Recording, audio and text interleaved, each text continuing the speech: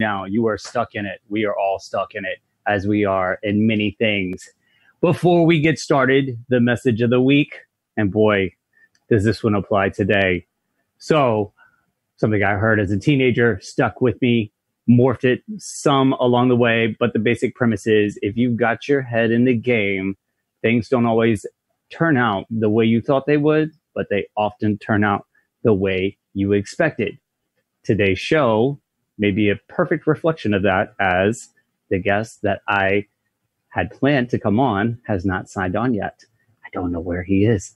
We're not in the station. We're all remote, so we can kind of do what we want. So definitely not what I thought it was going to be, but you can bet this is going to turn out maybe even better than the way that we expected it. So the topic of today, my guest, Matt Parrella, he is a managing broker for eXp Realty. He manages definitely New York City, possibly New York State, possibly even the Northeast. They are a cloud-based real estate brokerage. And what was fascinating, Matt and I have been neighbors and friends for a long time in the Windsor Terrace neighborhood of Brooklyn, representing the Fort Hamilton station. And we've had many conversations over the year about residential real estate, about commercial real estate, about just business, the goings and comings of what happens in local communities like the cool one that we live in. And about 2 years ago, he informed me that his company, eXp Realty, was shedding their Midtown office, that they had a centralized office in Midtown where clients would come in. And for real estate agents, for those of you that don't know kind of what they do, most of their work, a lot of their work, especially the stuff that makes the real nuggets, the real bread and butter is out. You're out showing spaces. And they found that, first of all, for those of you that don't know, rent in Midtown Manhattan is super duper expensive, like some of the craziest stuff on the planet. And when you have this office that's kind of for show, it's kind of about face and not as functional, not where you spend most of your time, it really becomes difficult to rationalize spending all that money. Where we're talking, I mean, easy 5 figures and in the upper 5 figures when you're in that kind of situation. And it looks like we may have a live one. Hey, Matt, are you with us? I am with you now. Sorry about that. What's going on? All right. I can't see you, though. Are you just on the call? You're not going to show us your face? Not going to show us your pretty face? Uh-oh. Let me see. It's all good. Let's just chat for right now. We got a solid 10 minutes for the break, and we can kind of revamp then. Cool. So I just gave everybody, I don't know if you were listening. I talked mad shit about you. Did you? No, I'm kidding. I'm totally kidding. No, I gave you a proper introduction. Let's welcome Matt Parrella to the show, everybody. Hello, everybody. My apologies for being a minute late. I went out for a run, Jeremiah, and I had to take a quick shower before I jumped on. Hey, right, because, we're close. I don't want to smell you through the phone. No, we don't want smell-o-vision going on here. No, it's all good, brother. You got to work out. I did my workout this morning, too. So basically all I did was I mentioned, eXp and I told everybody who you were and how kind of we got to know each other here in the neighborhood. But I was just explaining how it was a couple years ago where you all decided to let go of your office space, which is way ahead of the kind of work from home scene everybody is in now. And I just wanted to talk about, first off, like, what was the rationale behind that? Why did, everybody else has got like the office space and you guys were like, nah, we don't need this. So what happened is really what it was born out of was the founder of the company, Glenn, is, he was big before a lot of people were doing it. He was big into internet leads. And he's on the West Coast. He's based out of Washington State. And he would get a lot of leads and just hand them out for a percentage to people in different states. He was running a rather large team, doing quite well. Back in 08, 07, 08, we had the, I call it the correction. I don't like to call it the crash. Yeah. I don't refer to it as that. But, to start with Lehman Brothers and other financial giants started to topple. And, it was somewhat of a rough time. And he decided then, why would we have a company that has all this overhead? What's the point? And EXP was born out of the mentality that a real estate brokerage is nothing without the agents. The agents are the ones who go out and bring in the money. Not like, you know what I mean? You don't have a warehouse full of things that you're selling. Right. So he said, why should the agents not be compensated properly? So he started EXP Realty with the idea of not opening up all of these expensive retail spaces, which everybody now is living in, realizing, wow, we didn't always need all these retail spaces. Right. Yes. So it was born out of that. And then what happened? That's 2009. Okay. And then in 2013, he said, I want the agents to have ownership. So he bought they bought a shell company and started trading over the counter, the stock. I think it came out at $1. It probably dropped to 19 cents. Now our stock is faring better than other real estate company stocks because we're not just EXP Realty, we're EXP World Holdings. Mm-hmm. So we uplisted to the NASDAQ in 18? I think in 2018 we uplisted NASDAQ. And so I was there for the bell ringing in January when we had an event. No. Nice. So what we have is our company is EXP World Holdings, which owns EXP Realty. And the idea behind it is everybody that's in the company gets stock. So when you join, you do your first transaction, the company awards you stock. Mm-hmm. I bring somebody into the company, they do their first transaction, the company awards me stock and them stock. And the idea is, people are going to have more pride and retention is going to be better. If people own stock, they're not going to be so quick. The attrition rate is typically real estate brokerages is probably 35% is the numbers I hear. Mm-hmm. We're less than a third of that. We're not even, I don't know, maybe it was 7-8%, I believe. And I'd have to check on those numbers to be exactly correct. But if you have stock in the company and the company's taking care of you, less likely to jump from, one ship to another. Right. If it's your money, you're going to take it more seriously. And that's always like the conundrum with management. You're trying to get a bunch of other people to represent your business, but they get their little piece, their little earning, but they don't have any ownership or stake in it. That changes the dynamics completely. Right. It's so, and we have this great program called the revenue sharing program, where I bring somebody in each year up until they pay their cap. The company awards me a percentage of the business they do, not from their pocket, from company dollar, because I help to grow the company. And then that goes down. I bring you in, you bring somebody else. That person is in my second level, and it goes 7 levels like that. And it is so it is to some extent. People will say it's a multi-level marketing, but there's no requirement to do it. So I'm the managing broker for EXP Realty for New York, and I have zero requirement to recruit anybody. Mm-hmm. Whereas a traditional brokerage, the manager sitting in the office job is like, how many people can I pull out of the office across the street? Right.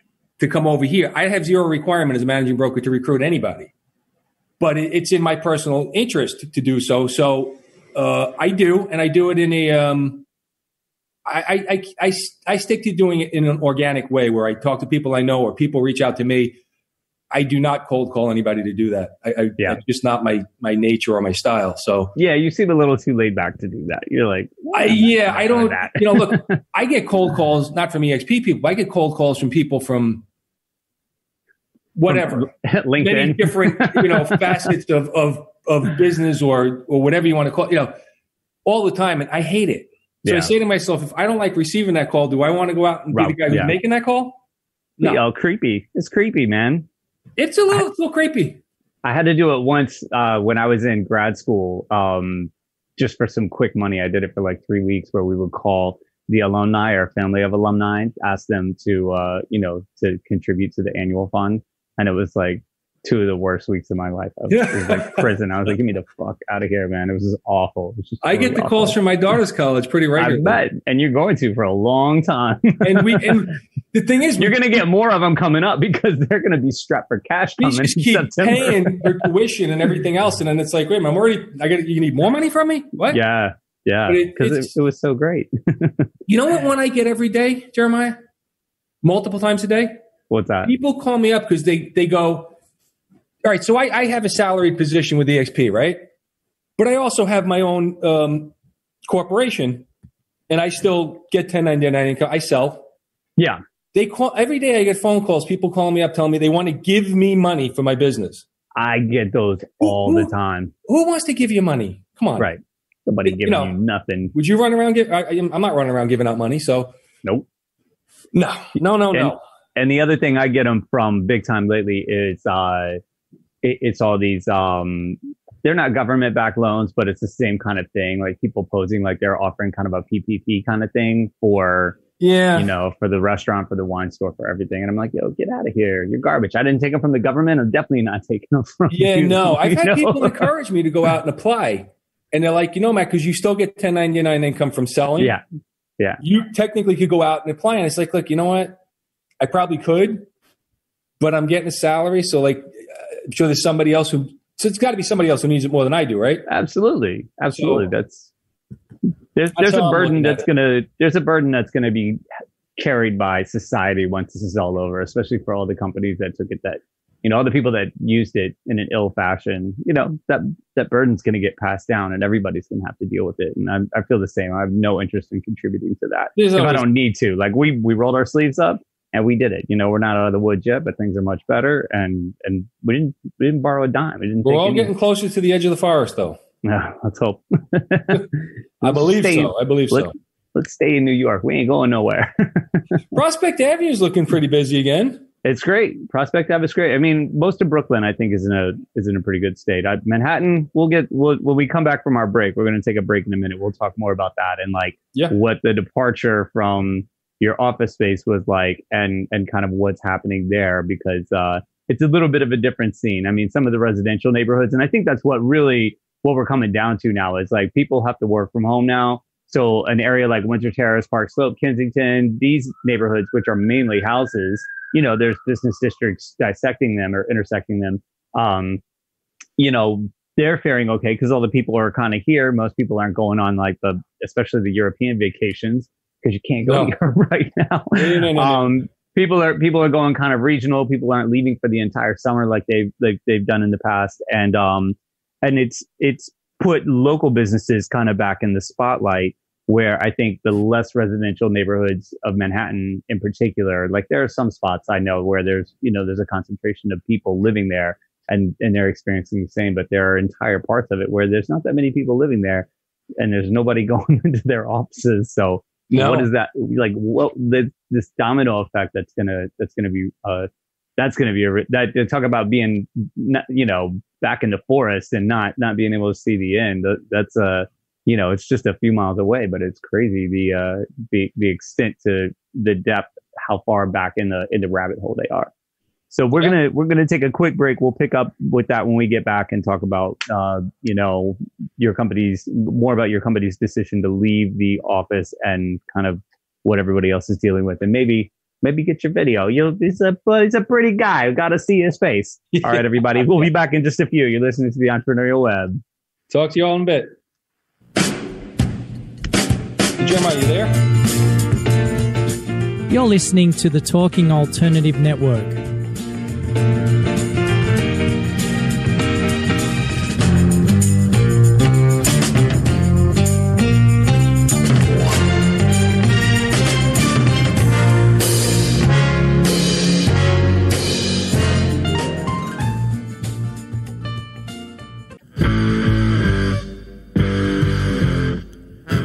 Do you run or are ready to open your own business? Hi, I'm Jeremiah Fox. I've been operating and opening small business for the last 25 years, and I'm the host of the new show, The Entrepreneurial Web.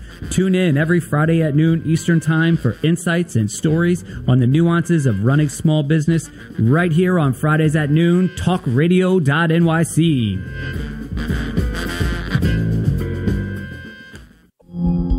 Are you a conscious co-creator?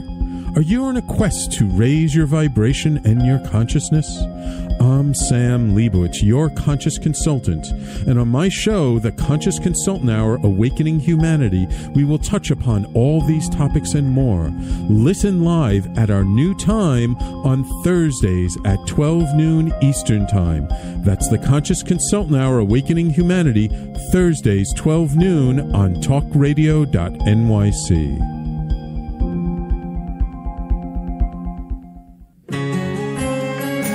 Talking Alternative Radio, 24 hours a day.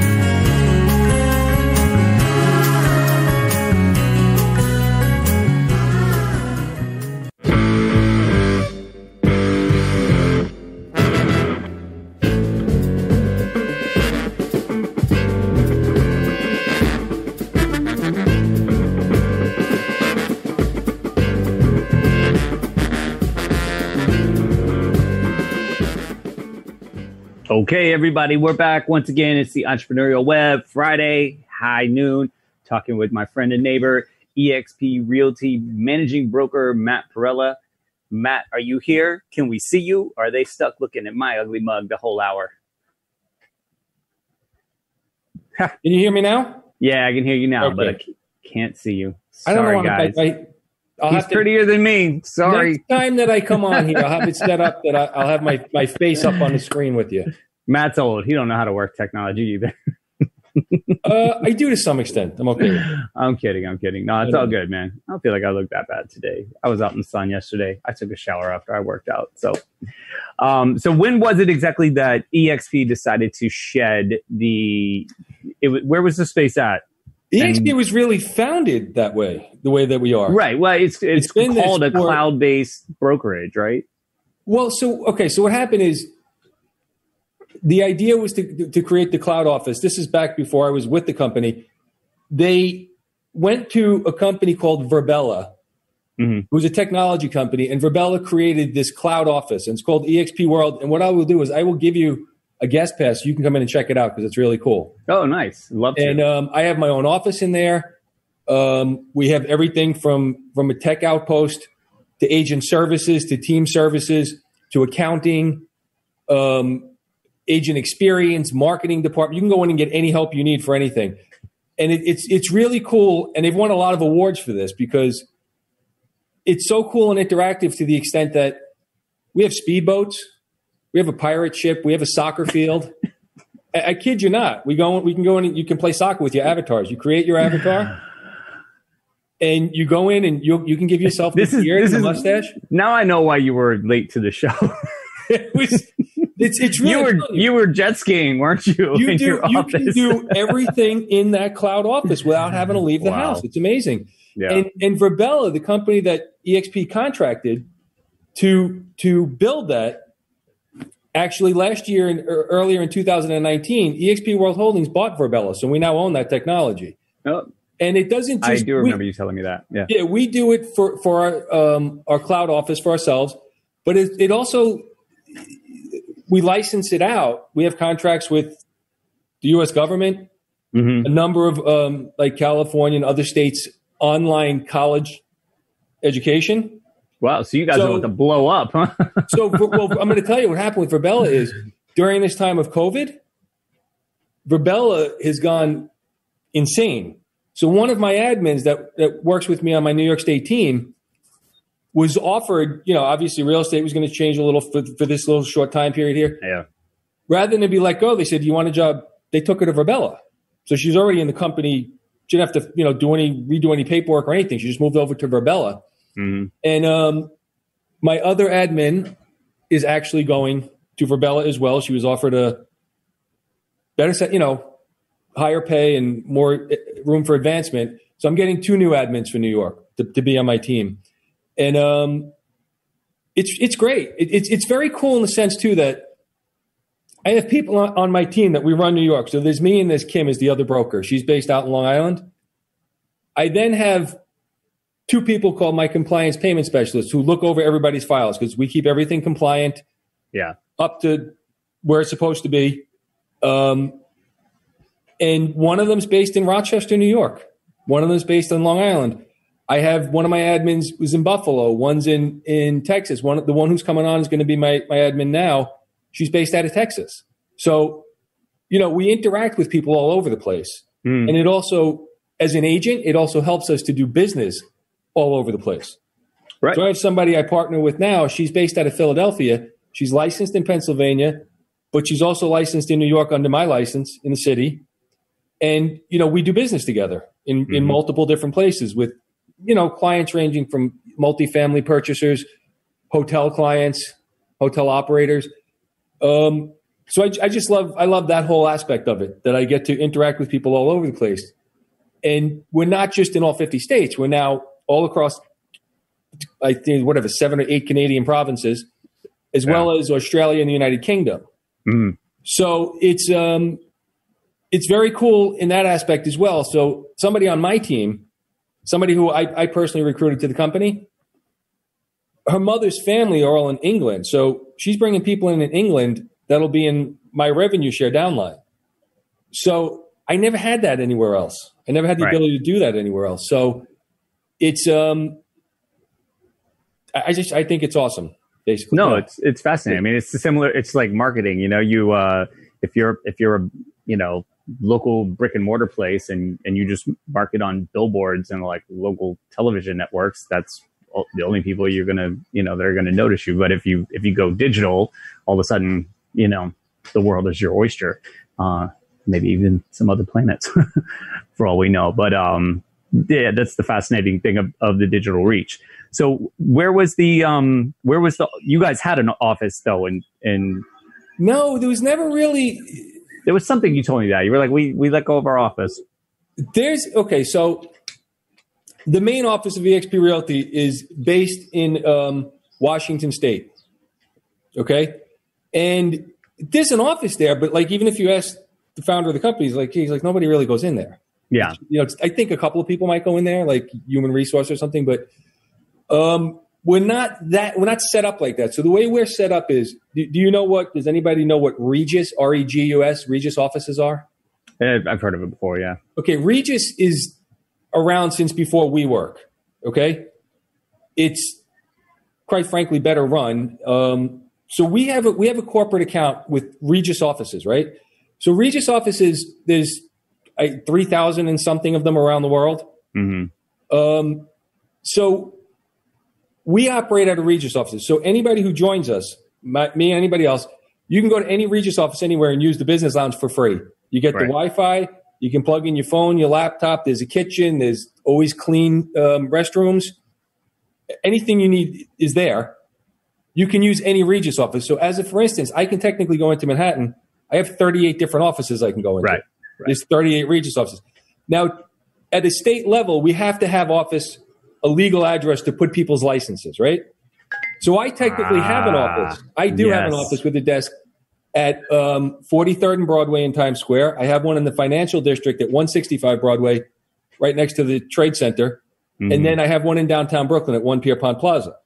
We also have Regus offices in White Plains, Valley Stream, Long Island, Hauppauge, Long Island, Buffalo, New York. And then we do allow agents, if somebody has their own brokerage and they want to bring a team over, we allow them on we have to approve it. We don't, everybody, I don't want 75 offices next to each other, but we allow people to have team offices that then they maintain. But mostly we're not that go and get the big expensive, corner space. How many people are walking in? It's not walk-in business anymore. Right. Not a walk-in business anymore. It's definitely not going to be going forward. But I've seen other places downsize and get rid of their like posh corner offices with all the windows, and you need some visibility, I think. But yeah, they were saying that they were never in there. It was like the admin people that were in there and nobody else. Right, but think about this: who's really paying for that? Yeah, the agents are going. I have 3 New York City offices, right? That cost us a fraction of what one corner office would cost. Mm-hmm. Right, because you need, like you said, you need the address, you need the physical address for the license, which is something I didn't think about. We're completely compliant with the New York State Department of State. Right. We just, to have all these big offices and pay all the. Right, you could cut your costs and have your little corner like closet space, right? And I knew one company in Manhattan. Technically, if you think about this, there's Regus offices all across New York City. I've gone in to one Rockefeller Plaza. There's a Regus office. I can go use that office. Right. At Rockefeller Center, Times Square, Financial District, Soho, all over the place, East Side, West Side, all over the place. But we're not paying for all of that. That's the difference. Right. Yeah. And I think that's really going to be a model going forward. I don't know from other people in other industries you've spoken to who traditionally had office space, especially. Well, this is why our tech on Parrella is going crazy right now. Right. And I had another guy on recently who he's the CEO of First Tube Media, and it's a live streaming company. And he like put it together because he loves music and people were live streaming, and he was like, okay. And it was kind of like they were doing well. They were like kind of cruising along, and then March hit, and he's just like, holy shit, like everybody in the world is live streaming right now. So it just like, bam, just caught on. I mean, we all can't be Zoom, but we can be first and second runner up. But yeah, and I, you know, from speaking to other real estate agents I know, especially in New Jersey and other parts of the country, you know, they all had to go to like virtual home tours. You know, people were leaving the city and buying homes without ever seeing them, just taking like an inspector's report. They just saw like it was literally like sometimes somebody holding their phone, walking through the property, showing it, and people were buying houses that way. It's insane. We're not talking about that per se necessarily, but the idea that so many people, I know like production companies, same thing, where you just don't have to have that physical office. People really saw what was necessary for their business to survive because their back was against the wall. And if it wasn't, they were like, let's get rid of this. Yeah, people are really starting to realize it in this time that, you know, and look, it's not to say that there isn't some benefit sometimes to being in person with somebody. We can still do that. Like I said, I can go meet somebody, any one of these 38 offices in Manhattan. I got one in downtown Brooklyn. I could be in Jersey or Connecticut or California or anywhere, and I can go in and use a Regus office if I want to meet somebody in person. We can still do that. It's just I know people at other companies that are telling me they're like, man, I go in the office and we got this huge office with all these desks. There's 2 people in the office. Yeah. And they're paying like $50,000 a month for it, probably, right? I mean, I knew one place they were spending $110,000 a month rent in Manhattan, right? Before they turn the lights on, right? The agent's got to pay for that. The agent's the only one generating money, right?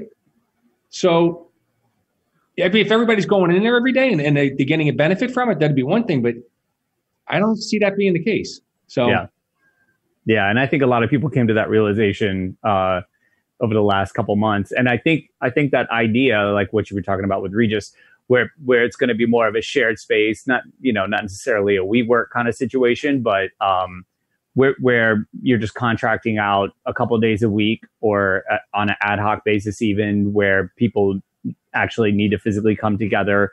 They're going to utilize it that way and save a ton of money rather than trying to maintain. I mean, people just walked away from their spaces because they couldn't. They weren't bringing in, especially the companies that were totally shut down, couldn't bring in any revenue. You know, the last thing they want to do is pay for an office space that they were not utilizing. Not utilizing. Right. We're going to take another break. We'll be back in just a minute, everybody. Hang tight. You're listening to the Entrepreneurial Web. All right. You're listening to the Talking Alternative Network at www.talkingalternative.com. Now, broadcasting 24 hours a day. Talking Alternative.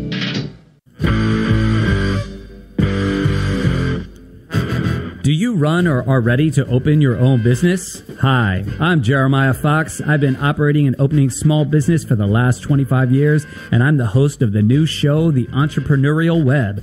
Tune in every Friday at noon Eastern Time for insights and stories on the nuances of running small business right here on Fridays at noon, talkradio.nyc.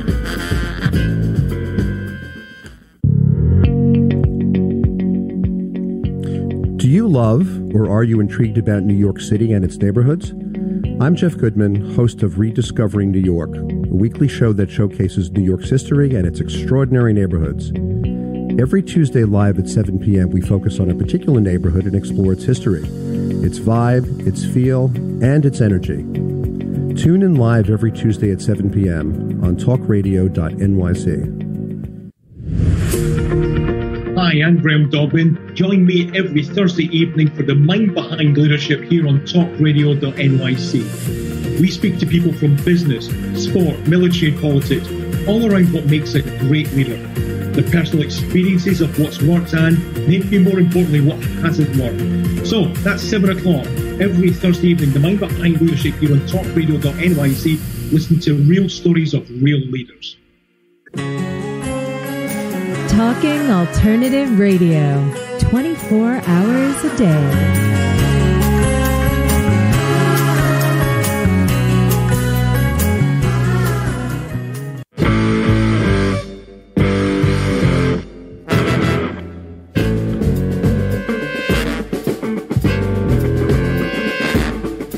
Are we back?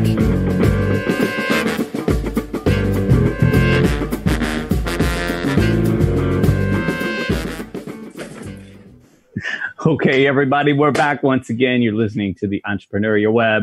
I'm your host, Jeremiah Fox, here with my guest, Matt Parrella. He is an eXp Realty managing broker in New York State, based in New York City. We've been discussing the fact that his company does not have an office. They've worked remotely. They've gone through a company called Regus, where they can utilize office space throughout the world, essentially, wherever Regus has offices, keeping the cost down. They also have a very interesting tiered system for recruitment and for profit share. What are some of the other ways, Matt, can you share with everybody that this type of company has benefited, especially its employees? Like you said, they get part ownership. They're not tasked with the burden of paying exorbitant rents, especially in some of the high profile cities that they're in. What are some of the other benefits of this type of structure for its people? Because the people right now want to know. The people are like, what the hell is going to happen in my company if we don't have an office? Then who are we? Like, identity is out. What are some of the ways that your company has built identity within its employees and part owners along the way? Well, we're interesting in the fact that there's a couple of different things I'll give to you here. Is go. We don't have a. I'm not going to name any other companies because it's not my place to do that. But there are other companies it's not that kind of show, man. and they give all kinds of They give. I want to get that team, so they give this one a special deal and that one a special deal, and they buy other brokerages. We don't go out and buy people. We have this amazing package, this fantastic model. Your benefit is to come and be a part of it. And so me, as a managing broker running New York State, if you joined us today, you would get the same compensation package as me. We don't run around. There's no special deal. Everybody gets, you start each year at an 80-20 split. So you get 80% of your commission. Mm-hmm. When you hit, and I don't know who here is going to know what GCI is, but it's called gross commission income. Gross commission income would be the gross amount of commission that I'm responsible for bringing in. With us, if on an 80-20 split, once you hit $80,000 in gross commission income, which I'll give you an example, that's all across the country. Here in New York City, it's really not a big deal because I'll give you, for instance, I got a friend who just joined us. He sold a nice brownstone, got $108,000 commission. You only pay an 80-20 split up to $80,000, and then you're 100% for the year. So this guy's now 100% split for the year. Yeah. He never had that and I knew him from the company I used to be at. Right. So our compensation package is much better because we're not paying for redundant salaries. We're not paying for big glass storefronts and copy machines, and we're not paying for all that stuff because fax machines because we don't need to. We don't need right. to. I can do a transaction 100% for me paperless. I put everything in DigiSign, send out my forms to be digitally signed and submitted back into what we have SkySlope, which is our transaction management system. I'm not keeping file cabinets full of paper. Right. You know what I mean? It's just that's. And what's the company? You always see the trucks. When I was in ad sales, I used to prepare all these boxes that they shred. They're like they have the truck that comes around. What is it? Like blue something or iron something? I still see them. You know what it is? We'll both get off here and both remember it. That's right. Exactly. Well, but we used to get these boxes and boxes and boxes with like tons of paper, and they would like mega shred it. We're saving the planet, right? Right. Well, we don't know what 5G is doing yet, but did you see the stats on a lot of urban areas around the country that with everybody not driving into an office every day, the pollution rate has gone down by half or more. The emissions, it's crazy. Yeah. Sam just buzzed in. Iron Mountain. That's Iron what Mountain. it is. There you go. Iron Mountain. There you go. Sam must still do paperwork. That's why he knows. The office I used to work at, they where I used to have my license, they would they'd have the truck people. The sales manager would go around and be like, "Oh, everybody, people's desks were piling up with papers. Get your shit together. Yeah, Thursday, so and so's coming at 11 o'clock in the morning. Yep. And you would just see giant mounds of boxes of paper, and it was like, wow. Yeah. We now we're paying to shred that. Okay. Exactly. It's another kind of unnecessary expense, and a lot of industries have started. I know, like with food and beverage, we used to have to keep like 7 years of files. It was crazy, and now most things are 3 months. I believe liquor invoices are a year, but they've really like put a cap. But do they let you do it electronically, or you have to keep paper receipts of everything? We could probably do it electronic. I mean, the companies are still going to give us a paper invoice. We could probably keep it digitally on file in the store, but it has to be accessible in the store. So if like the liquor authority came in, we'd have to be able to immediately, like with no. Yeah, you don't want to mess delay. with the SLA. No, not at all. It's not a fun thing to do. No, not interested in that. I'm being totally compliant. But the other aspect of all of currency that we're starting to notice this in is credit cards and credit card receipts and like signing, and like people don't even want to touch the thing anymore. The right. pad. They just people are tapping. People have it on their phone. People have it on their watch, and they just walk up and boop. And there's no receipt. There's no signature. You don't have to enter a PIN. You don't have to touch anything. And I think from a health and safety, but also a confidence standpoint for consumers, credit cards want people to continue to use them as much as they are. And people are hardly spending cash too, because the same thing. They don't want to exchange. They don't want to pass the germs. So paper money, paper receipts. Iron Mountain, man, you guys are in trouble. This is another industry, but that's what I was saying before we finished the last segment, is like you're seeing this wholesale, like Midtown and Lower Manhattan, people just like vacating offices. Some will go back, some won't. Some will only go back to a partial operation, and it's going to domino effect, and we won't feel the repercussions of that until like the dust really settles from this. All the services that provided assistance to those companies, and then all the companies that service the services, so it's just like, it's going to go boop, boop, boop, boop, boop, boop, boop, boop, and it's going to be 18 months out probably before like the last domino really falls. And we see like, oh man, those guys are out of business too.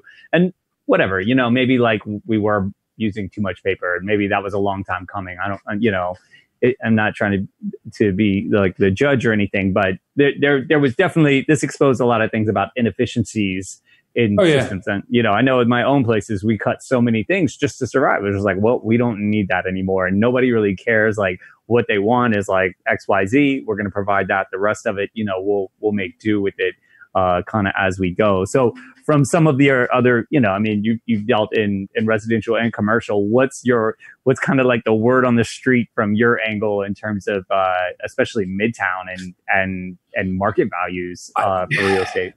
I've been. You'd be surprised. All right, so I do. I'm based out of New York City, but I manage the whole state. Right. So I have people from Buffalo, everywhere in between, all the way down to the 5 boroughs, all 5 boroughs out to the east end of Long Island.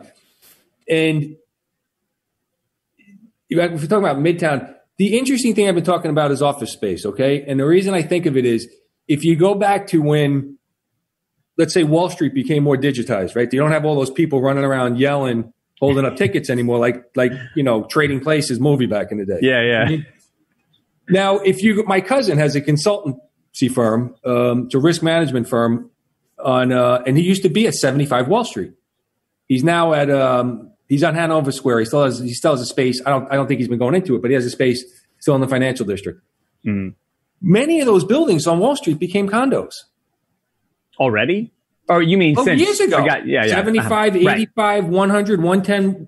They all became condos a long time ago. Right. He moved his office years ago to Hanover Square. And it'll be interesting to see what happens now because I have another cousin. She's got a great position, Bank of America, for a long time. She's one of the first people who were like, we can't have you get sick. You're not coming in anymore. Yeah. She's has an office in that Bank of America tower, diagonally across 6th Avenue from right. Bryant Park. Like 42nd Street. Right. I don't want to make a prediction. I'm not doing that. But like, will they ever have that building packed again? I don't know. Well, did it ever get to capacity? Because that building's only like 10 years old. Did they even get it? Look, that's a good question. Old? I know my cousin was in there working many hours every day, but was every desk filled in there? I don't know. But they're talking about coming back to, not just them. I'm talking in general. They're talking about coming back to 50%. So if you had 200 people in an office, you're only going to have 100. So what is, I know. How's that going to affect the price? Like there's going to be an excess of inventory in terms of commercial real estate, and well, that becomes the interesting thing. I don't know. And again, it's not a prediction, but do all these office spaces continue to exist as office spaces, or do some of them get converted to residential? I don't. That'd be the interesting thing to see. And I just look back and say an example of that would be Wall Street. Much of the financial district was all offices, and then became condos or high end rentals, right? Mm-hmm. So it'd be interesting to see if that happens again. And, and then we talk about this, but what happens what if they do come out with a really great vaccine? Right. Everybody's going to be like, oh, it's not a big deal anymore. Snap right back. Boom. Everything's, look, does that happen? Right. There's certain things that I always, I ride the subways, right? When I want to go into the city, I'm not going to drive into the city. I ride the subway, right? I don't touch everything. I see people, I think there's going to be a difference. Like people are going to learn, like, don't grab onto the railing. Don't sit on that bench. You know what I mean? Just stand up, ride the train. And, I see people, they touch every railing in the place and the handrails. And I'm like, oh, I never did. Long before COVID, I wasn't doing that. Right. To me, it was always common sense. Yeah, no, I haven't. I agree with you. But from what I've seen I've been interacting with people every day this whole time, like not even an afternoon off, working all day, every day. And there's been, some adjustments, but I think there's like a solid 50+% of people are just kind of like operating as normal, not a big deal. So there is that opportunity or that chance that if there is some amazing vaccine, like a lot of people are just going to try to beeline right back to the way things were before. Yeah, people want to get back to normal. We all want to go out to a restaurant or you just have to sit outside. In real estate, there's a lot of socializing. We're having a grand opening party. We're having a launch party. Let's just get together and everybody have some beers. There's a lot of that goes on in real estate, and now it's not going on. And the conventions too. You guys get together and have like big things. We look at this year. I saw it last year. I was in Vegas. I was in Florida. I was in Boston. Right. This year, all those things, we have what we normally call the Northeast Spring Power Up event up in Boston. We canceled it. That was going to be the day before St. Patty's Day this year. Then in April, I was supposed to be in Orlando. I had already bought a plane ticket. That's done. Probably, I think it would have been this month. I was supposed to be in Vegas for EXPCon, right? We do two big events a year. One is the EXP Shareholder Summit because we're all shareholders, right? Yeah. And then there's the EXPCon. Those are two main events a year. And then the Northeast Spring Power Up event is something we do Northeast, obviously. The broker up in Massachusetts started it. So we did it in 2019. This year, we didn't do any one of these three events. You know what we did them? We did them in the cloud. Yeah. We still went in and people had, but we just didn't travel to do it. I heard Florida's open though. I think you guys could probably. I think the company looked at it and said, would it be responsible of us to have thousands of people? I think they would take you right now. I think they'd be like, yeah, you guys want to. I'm kidding. All right. We're going to take one more quick break. We'll be back in just a few, everybody. You're listening to the Entrepreneurial Web. See you in a minute. Talking Alternative Radio, 24 hours a day.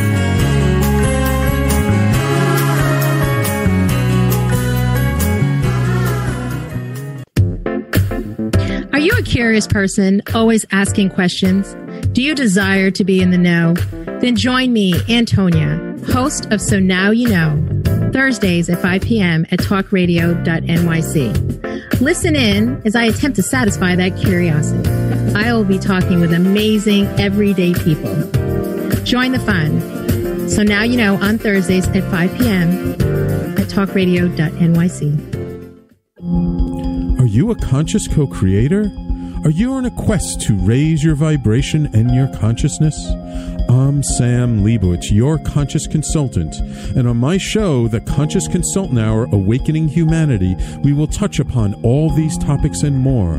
Listen live at our new time on Thursdays at 12 noon Eastern Time. That's The Conscious Consultant Hour, Awakening Humanity, Thursdays 12 noon on talkradio.nyc.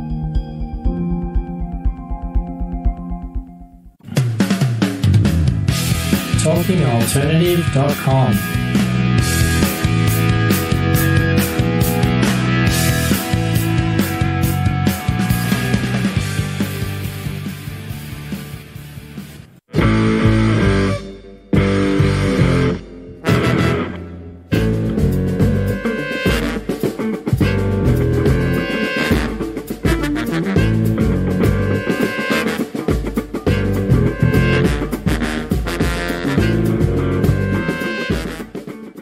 Okay, everybody. Once again, you're listening to the Entrepreneurial Web. Welcome back. I'm your host, Jeremiah Fox, here with my guest, Matt Parrella, taking it back to the beginning of the show where I don't think Matt was here and heard this, the message of the week. If you got your head in the game, what you'll find is things don't often turn out the way you thought they would, but often the way you expected. This show, prime example, I didn't think you'd be looking at me the whole time.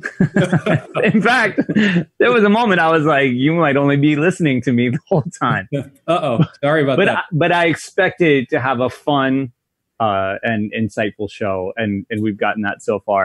And then taking that a little further with you, Matt, in terms of the industry, like going from where you started and where we're at now in terms of the way we transact going forward, do you feel like your business's model is going to begin to, like you were talking, what was the name of the company, the tech company that you guys acquired? Parrella is part of VXP World Holdings now. Yeah. So do you see that now as like, that's going to be kind of the wave of the future? Like thinking of like when we were kids watching Star Trek and Star Wars and being like, no, we'll never do this, like see each other remotely and talk. And then boom, all of a sudden, this is like all we do every day. It's right. Well, here's the interesting thing is way before COVID. Okay. Like I was saying, I knew somebody, they were at a company was offered to go there and head the coaching program, and do some other, whatever. They're spending a lot of money on rent. And somebody I knew who's at EXP would go in once a week, just stop in once a week. And they were paying for a desk, okay? In addition to their splits, they had to pay to have a desk in the office. Mm-hmm. And they would take a picture and go, Matt, look, it's 10 a.m. on Tuesday morning. It's a work day. This section of the office has about 180 desks, and there's 2 people there. Mm-hmm. I think the office had like 300 desks total. Another company I know that a friend of mine is at, He says, you go in, it's like an airplane hangar. It's just empty, just big empty space.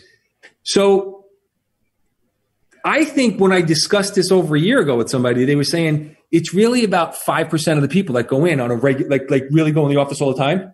Mm-hmm. And I'll give you, for instance, it's kind of funny, but somebody I know said, why don't you come and do this? You don't need the office. And he was talking to a guy who was a little older than us and said, he said, what do you think I'm going to do? Stay home and deal with my wife all day?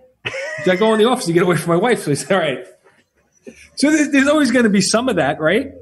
I'm saying that's going to 1,000% disappear. But look, again, if I want to go into an office, I got 38 offices I can go to in Manhattan. Right. And there's a Regis office in downtown Brooklyn I can go. You know what I mean? So If I want to go in an office, I'll go in an office. But I don't like the idea of I have to pay for this big office space whether I use it or not. Yeah, right. That to me is not, because you're paying for it every second of the day. You're not just paying for it when you you're paying for it around the clock, and the responsibilities that come with that. Like often, if you have a commercial lease, you're responsible for repairs and maintenance within it. If it's something external on the building, but like if a pipe bursts in your space, guess what?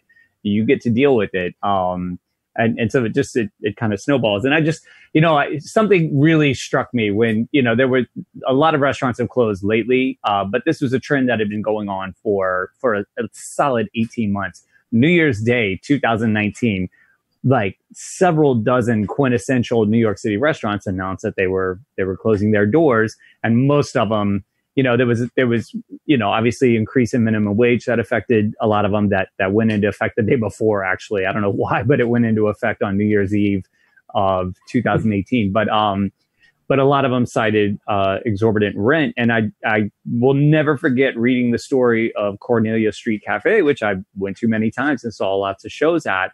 And they were paying like $75,000 a month in rent. Now the place is maybe 2,500 square feet. Yeah. I mean, it's freaking tiny. And I just like thought for a moment, like, well, yeah, sure, that's gross on the part of the landlord or management company, but why were there not red flags going off at like $25,000? Like, this is unsurvivable at $25,000. How did it continue to go? I just feel like there was just a bunch of gross negligence on both sides to just let this thing go so far. And then all of a sudden people are like, oh yeah, no, it's crazy. We can't do this anymore. Where were the checkpoints along the way? Cause for me, I feel every little fluctuation in my places. So just a little bit. And I'm like, hey, whoa, calm down, to like sign on for something like that. You just charge $45 for a hamburger, right? But like, even then, that's not enough. Like the basic rule of thumb for like brick and mortar, especially if you're like super transactional, if you're not like subscription based or something like that, it's just like you make money off of each and every transaction, is that, if you really want to make a profit, if you want to survive and make a profit, you should be able to make your rent essentially in one day a month, like every month. So if your rent's $2,000 a month, you should have at least one day a month where you're knocking down $2,000, no problem. If it's $10,000, you should be able to do that. How is a 2,500 square foot cafe going to be able to make $75,000 in a day? You need to charge a lot more for hamburgers than $45. It's just like, what the fuck is going on? So it feels like, the same way with the virus, it just got to this point and different responses and a whole heap of like misinformation. And then the same thing, I mean, we're seeing the same what's happening within the business community, within real estate, within so many things. And we talked about paper. Like what else did we miss? What other sicknesses in like the business community did we not address today? I know you got something. We haven't talked about sunglasses yet. Matt loves sunglasses. I like my sunglasses. Yes. All year round. Always. That part just baffles me, how like it was allowed to kind of like, and I know for like somebody like you, I mean, you guys make more money off of that, right? It elevates everything. Like if businesses are charging that much for commercial rents, although residential prices, whether it's for sale or for rent, don't mirror that, but they certainly elevate in response to that, correct? Well, it's an interesting thing I used to look at, and there was a restaurant. I guess they decided to close because they retired, but there was a restaurant right off of 7th Avenue in Park Slope, and the food was very good, and they weren't cheap. I wouldn't say they were super. Mm-hmm. It's New York. Nothing's really going to be cheap, but their shop was off of 7th Avenue, and I was like, that's kind of brilliant, because as soon as you go off the main avenue, the rent goes way down, right? They weren't right on 7th. They were, steps off, whatever, 50 feet off of the main avenue. Sure. Think about that. You got to be saving a ton of money in rent, right? It's probably half. Right. Half. On $1 per square foot basis, I'm sure. So what's going to happen after all this? It's an interesting thing. That's what I'm saying. I've been talking about office spaces, even retail spaces. I don't think I don't think it's going to go away completely. No. But, part of what fuels that too is one of my vendors in Manhattan got out of they had signed a lease a long time ago. They had a beautiful space on a relatively high floor in downtown. And the owner of that company said to me one day, he goes, man, it's not just the rent. He goes, on $1 per square foot, I'm paying less than what anybody else would pay right now because I signed it some time ago, right? Mm-hmm. Beautiful office space. But he said, a lot of my people, I have people working for me doing programming in India. I have people in Texas. I have people in New Jersey. He goes, the office, he goes, it's a beautiful office, but it wasn't just that. You know what really got him? It was a big building, and he only had one portion of one floor, right? So there was people in there with much bigger space, and he says, they keep raising. He goes, they're banging me on top of the rent over $4,000 a month just for my portion of the taxes. And he goes, that keeps going up because the taxes keep going up, right? So people don't always realize it's not just the rent. There's taxes, there's sewer and water. There's so much. Yeah. So it sometimes you say, wow, I can't believe they're charging this much for this food at this restaurant. And then you go, yeah, but you don't know everything behind what it costs to get that onto the table, right? Right. One of my favorite restaurant personalities, David Chang, talks about that all the time. He's the owner of Mamafuku, and he's like, people are not prepared to know what food should really cost. Like, if you really think like these restaurants should be here and these people should get a certain amount of pay for doing it and like the world is not ready. If you really saw what the bill should be, they'd be like, yeah, we're going to, you know what? We're okay cooking at home. I'll eat my terrible food. We'll stay in. So we're going to have to wrap up, man. Thank you so much for coming on. Even though we couldn't see you, next time we'll do it in studio when we get back to some sense of normalcy. Where can people find out if they want to contact you or find out more about your company? Where would you like to direct them? Are you able to put up? Not right now. I can put it in the comments, but just say it real quick, like ba ba ba ba ba. Okay. So my email is Matthew MATTHEW .Parrella PARRELLA @exprealty.net is my email. It's easy, X-ray Peter, exprealty.net. And my direct number is 646-458-1412. Again, that is 646-458-1412. And I'd be happy to hear from anybody who's in on this radio show. Awesome, man. Nobody's ever given out their phone number on the air before. That's pretty bold. You know like what? I said, my phone number, I have just about 950 agents now in New York. Okay. Every one of them's got my cell phone number. Yeah. So I'm like, you know what? All those telemarketers are going to hit you up. All right. We got to hop off, man. There's another show coming up. Thank you, everybody. Have a great weekend. We'll check in with you next week. You're listening to the Entrepreneurial Web. Peace. Thank you, everyone. Jeremiah, I'll see you in the hood. You're good.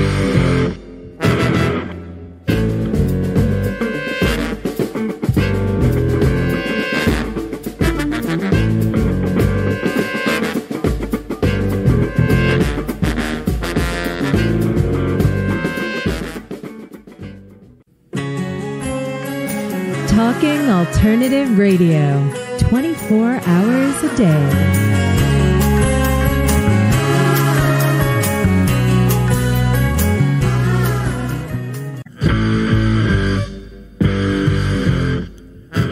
Do you run or are ready to open your own business? Hi, I'm Jeremiah Fox. I've been operating and opening small business for the last 25 years, and I'm the host of the new show, The Entrepreneurial Web. Tune in every Friday at noon Eastern Time for insights and stories on the nuances of running small business right here on Fridays at noon, talkradio.nyc.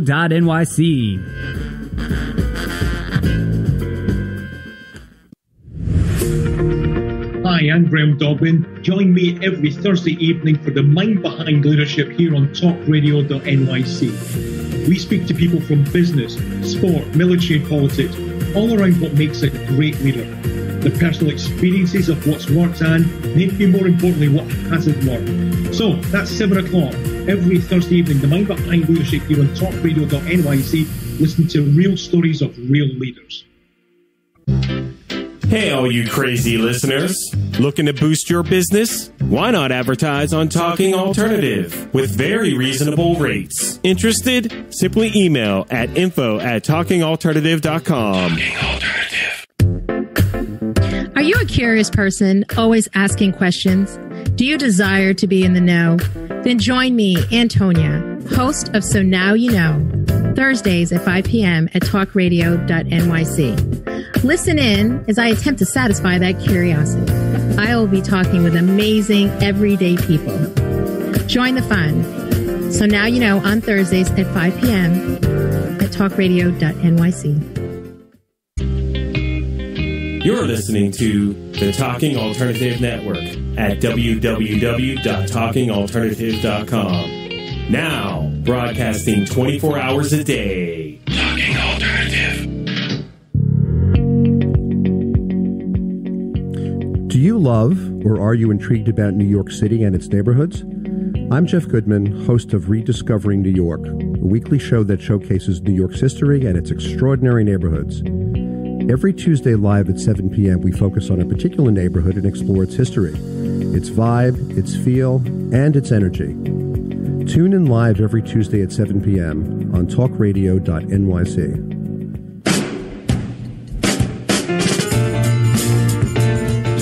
You're listening to the Talking Alternative Network.